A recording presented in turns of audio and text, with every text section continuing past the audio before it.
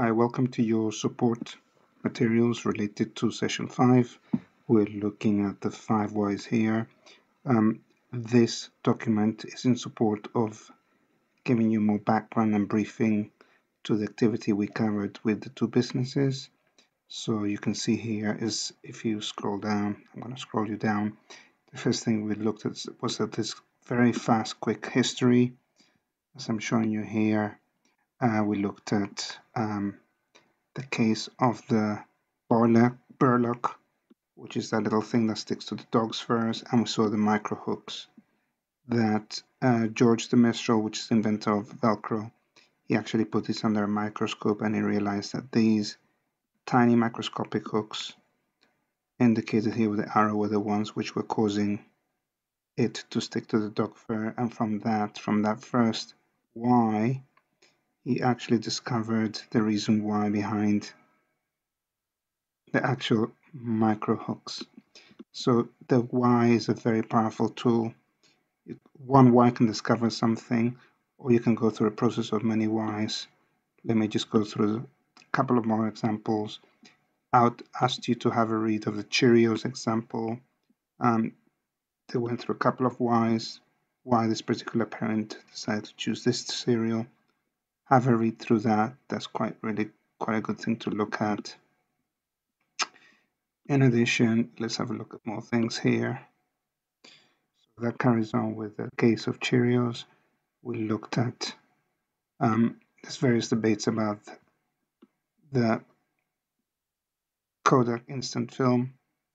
Again, you have to look at the fact that yes, there was various technologies before, but it was the fact that someone, the child of the chemist, an engineer who actually put together the final film that you stripped away and it revealed it, was actually the one who actually pushed that process through whys and whys and whys to be able to reveal that. So it's not only just good for looking at customer hidden and unarticulated needs or barriers, but also for product development, product innovation. I also have a guide, so it just takes you through the 5 whys method. Again, have a read through that. It just takes you through the whole kind of sequence and the whole structure of how to use it, okay? So this is useful for you to start doing it in your own spare time when you're going to address your business. So we have all the stuff in here. Just pause the video, but all this useful stuff is here. Then getting under your customer skins, which is with the exercise and activity which we're doing now. 5 whys to get under their skin and understanding why they're not buying. Okay, we are looking at that, exploring that right now. So this guideline is here for you to have a look at. We're actually getting in touch with the kind of the customer's emotional fingerprint.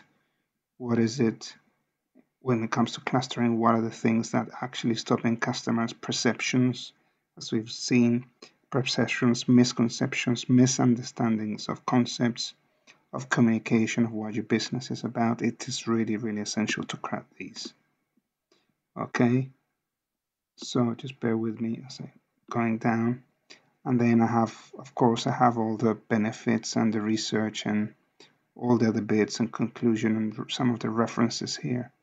So have a play with that. Just giving you kind of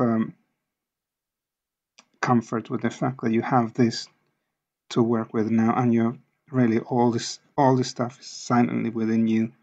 You've got this stuff, and these are just thinking tools and frameworks to hook and hang your thinking, guide your thinking, unfold your thinking, and push your thinking in different avenues.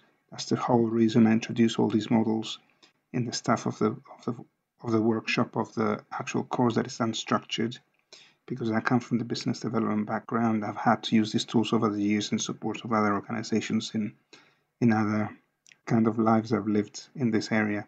So enjoy. You're doing really well. Just sustain that effort, kind of push yourself a bit more. Try to use this time with us together as an actual kind of getaway.